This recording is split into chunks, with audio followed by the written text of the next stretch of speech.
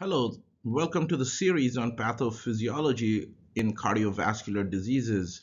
In this video, we are going to talk about hypertension or high blood pressure. Hypertension is a worldwide problem with significant contribution to morbidity and mortality by influencing many cardiovascular diseases as well as other organ system disorders such as renal failure by various mechanisms. The major aspects of this presentation are hyperlinked in the description of the video below. Let's get into it. By the end of this presentation, you will describe and discuss what is hypertension. You will be able to discuss and differentiate between primary and secondary hypertension. You will be able to describe and discuss the pathophysiology of hypertension, and you will also be able to talk about the basic pharmacology of hypertension management. So let's talk about what constitutes hypertension. When does blood pressure get into the realm of hypertension? Systemic arterial hypertension, which we call hypertension for short, is characterized by persistently high blood pressure in the systemic arteries. Blood pressure is commonly expressed in the ratio of the systolic over the diastolic pressures.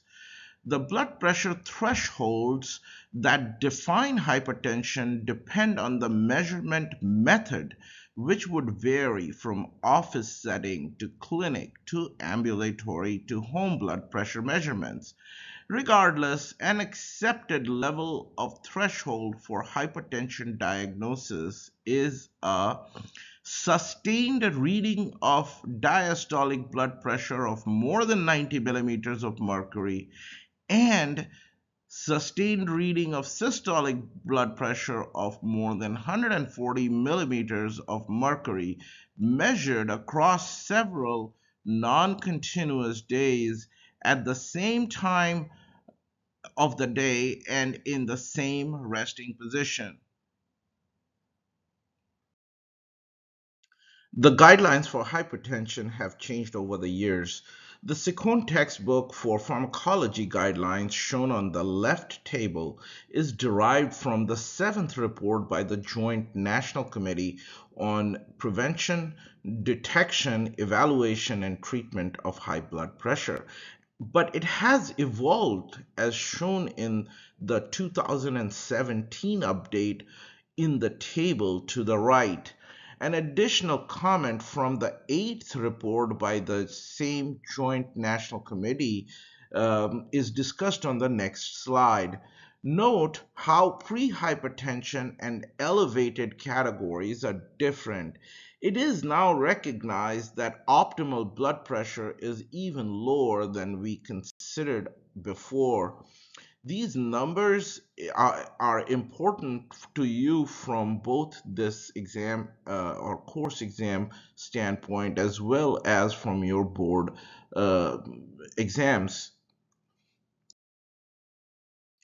As per the eighth report by the Joint National Committee on Prevention, Detection, Evaluation, and Treatment of High Blood Pressure, in people 60 and older, the goal of blood pressure should be less than 150 systolic and less than 90 diastolic, which in turn reduces the risk of stroke, heart attacks, and hypertensive heart disease.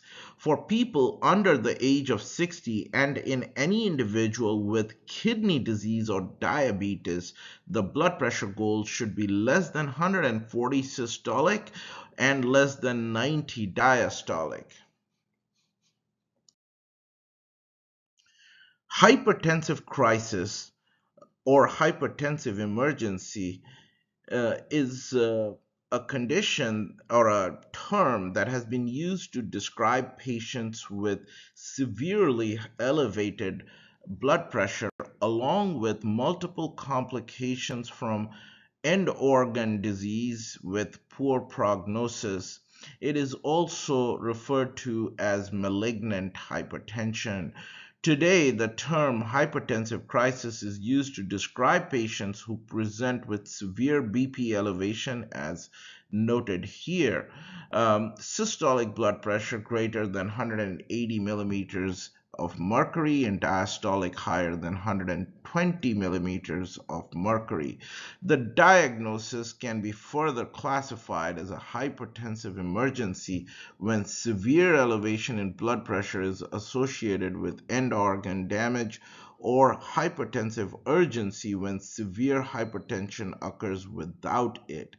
There are multiple causes of malignant hypertension or hypertensive crisis, including medication non-compliance, where patients do not take their blood pressure medications as prescribed, renal vascular diseases such as renal artery stenosis, uh, and certain other conditions like polyarteritis nodosa and Takayasu's arteritis, renal parenchymal disease such as glomerulonephritis, among others, and endocrine disorders of pediatric cardiac conditions such as coarctation of the aorta, and cocaine use, other drug use, among several others.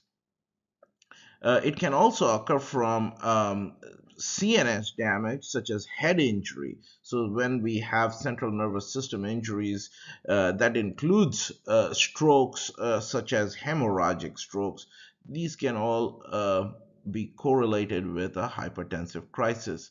So, hypertensive emergencies occur when a relatively rapid rise of BP occurs within a short period. Uh, The importance that should be given to hypertension is underscored by its epidemiology. It is the most common non-lethal cardiovascular disease, essentially about essential hypertension. About 31,000 people per year die of direct hypertension versus cardiovascular disease, which kills about 800,000. It affects 29% of adult Americans per 2011 data, which is a little dated. But the important thing is that most of these people are asymptomatic. If left untreated, hypertension will directly damage the renal vasculature, and this leads to renal damage and end-stage kidney disease, which kills about 46,000 annually. Now, compare these numbers with the figures from heart failure, which kills about 102,000 people annually, and the involvement of the brain in CVA and dementia, which is about 130,000 annually. Only about 52% of the diagnosed population of the United States with hypertension is considered controlled. Now, a word about hypertensive emergency epidemiology. It is relatively less frequent and is associated with certain underlying triggers. Therefore, the detailed discussion of hypertensive urgency or emergency epidemiology is held for now. A clinical tip for the clinician is that mild to moderate hypertension is not usually symptomatic. This underscores the need for measuring blood pressure at least once in a patient's course of encounter. Hypertension may go undetected for years, especially if a clinician has either not done a blood pressure, but more so usually because a patient has not seen a clinician in years. The standard of care for any clinician is to measure blood pressure as a part of systems review and document in the section right after observation in the systems review. An additional consideration that is very important is that a blood pressure measurement in any individual done by a clinician should be repeated for both the upper and lower extremities in at least once in the lifetime of a person, preferably early on in their life. The reason is certain disorders such as the coarctation of the aorta, in which there is a sharp narrowing of the aorta early on in its origin, will cause uh, uh, a normal to increased blood pressure in the upper extremities, whereas it will be a lower blood pressure in the lower extremities, and this can be picked up in later stages when it might be more dangerous to approach the treatments for that condition. It is therefore important that anybody, especially those with hypertension, should have a blood pressure measurement in the lower extremities performed at least once in their lifetime. Let's consider the pathophysiology of hypertension, and let's consider the factors that contribute to an elevated blood pressure. The control of blood pressure is complex. Blood pressure is determined by the product of cardiac output and the total peripheral resistance, and is shown at the bottom of the graphic. It is, however, controlled by baroreceptors and chemoreceptors along with neurohumoral factors, which were discussed in physiology.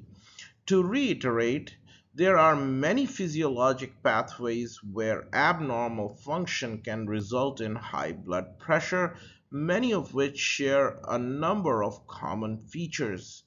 Briefly, this flowchart shows you the neurohumoral mechanisms that come into play when there is reduced blood pressure, and how the body seeks to increase this back towards normal. In case of high blood pressure, these processes are reversed to allow for reduction of blood pressure. Pharmacologic therapies target many of the sources of these neurohumoral processes to achieve reduction of blood pressure. There are two main types of hypertension. Approximately 90 to 95% of all people with hypertension have no known etiology or cause. These people, or the hypertension in these people, is called primary or essential hypertension. There are a smaller subgroup of people who have hypertension from disorders such as pheochromocytoma, primary aldosteronism with excess mineralocorticoid activity, among others, which causes hypertension. So, therefore, these people with a known cause of hypertension are said to have secondary hypertension. So two main types, primary and secondary. So what causes essential hypertension? We essentially do not know what causes essential hypertension. What we do know is that there are genetic and environmental factors which play a big role. Environmental factors include dietary excess sodium, as seen in packaged and canned foods, fast foods, for example, burgers, pizza, and the likes. Also, obesity, stress, alcohol consumption, among others. Hypertension is often diagnosed well after it is well established because the disease is silent during initial set-in period. It may go undiagnosed for years, which delays treatment and increases mortality and morbidity. Hypertension is a serious and deadly disease and contributes to many poor outcomes related to morbidity, such as strokes and heart attacks. Unfortunately, because it has no initial symptoms and may manifest suddenly by outcomes, usually in the form of a stroke or similar. Therefore, it is known as the silent killer. This slide contains various major complications that hypertension leads to. Remember, when you embark on your studies of stroke in neurology, that unlike what you may believe, stroke is not a neurological disease. Stroke is a neurological outcome of a primary vascular disease, which is hypertension. That is how important it is to respect hypertension as a major disorder and control it early. Let's now delve into hypertensive heart disease. Uh, a study of hypertension is not complete without discussion on hypertensive heart disease. Let's take a deeper dive. So, regardless of etiology or pathophysiologic mechanisms, hypertension produces a pressure overload on the left ventricle. The left ventricle hypertrophies as a result of sustained hypertension because of having to work harder to push blood into the systemic circulation, which has a raised resistance to the left ventricle. So as the ventricle attempts to push blood out into the aorta, the high systemic vascular resistance makes the LV, or the left ventricular muscle that is, work harder to maintain the cardiac output. Therefore, because of the simple process of having to work harder, the left ventricular muscle gradually hypertrophies. This is the origin of hypertensive heart disease. Combined with left ventricular hypertrophy, a combination of diastolic dysfunction, the LV becomes stiffer and contributes to the development of hypertensive heart disease. As the left ventricle becomes stiffer and filling becomes more difficult, the left atrium behind the ventricle will experience greater loads as it cannot push all the blood into the ventricle. This will cause the left atrium to enlarge. This will lead to reduction in coronary reserve with impaired oxygen supply and demand. Ultimately, these changes of hypertensive heart disease manifests in the form of ischemic effects and heart failure.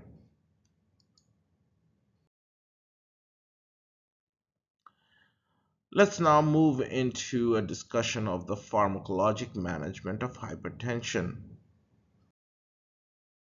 The optimal goals of antihypertensive therapy is to normalize blood pressure during both rest and during exertion, and ideally is able to reverse the left ventricular remodeling and cardiac muscle dysfunction. The most common approach is drug therapy. Let's dive a little bit deeper into all the options available for antihypertension therapy. This table summarizes treatment guidelines for hypertension.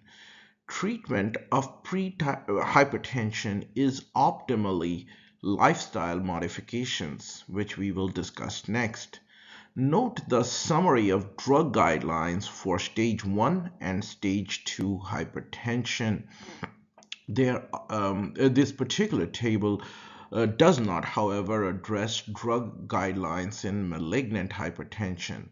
There are many different drug classes that have been employed for hypertension management, and the importance is underscored by the fact that hypertension is responsible for so many cardiovascular diseases such as stroke, heart failure, renal failure, among a host of others.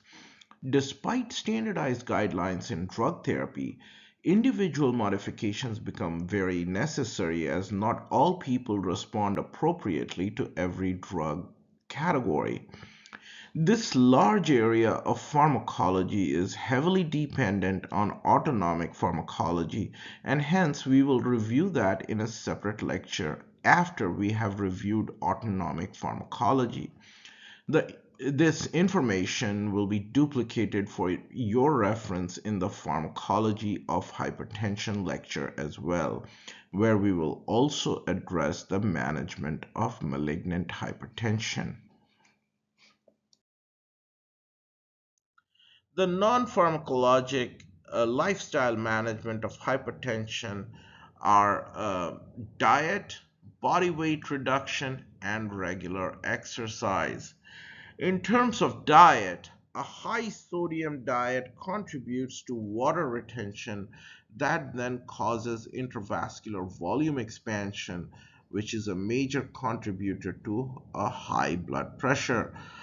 A low-fat diet and a diet high in fish oil is often recommended or highly recommended.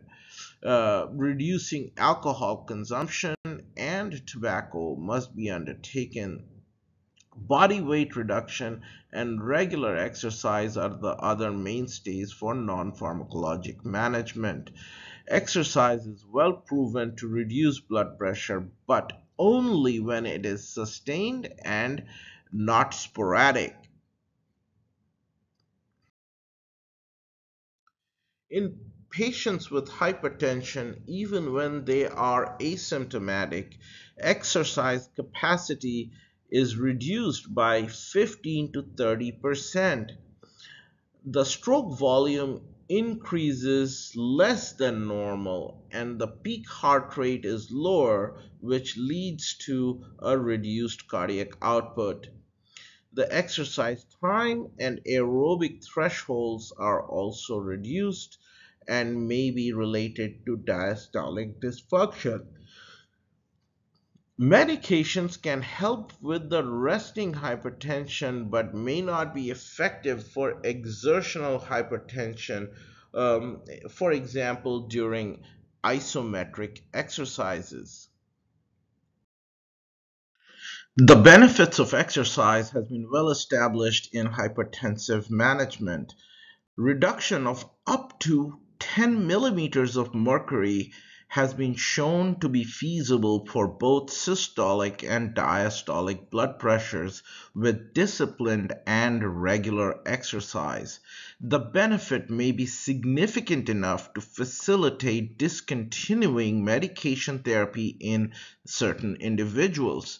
The biggest possible barrier to the benefit is non-compliance of the patient, where exercise is either willfully or circumstantially not regular. We will discuss further medication management in a dedicated review of pharmacology for hypertension. Antihypertensive medications depend heavily on the concepts from autonomic nervous system pharmacology, so the student is well advised to review the physiology of the autonomic nervous system as a prelude foundation to discussion of autonomic and antihypertensive agents. We'll see you again in another presentation. Thank you. Do not forget to like and subscribe to this channel for additional videos concerning acute care and cardiovascular physical therapy.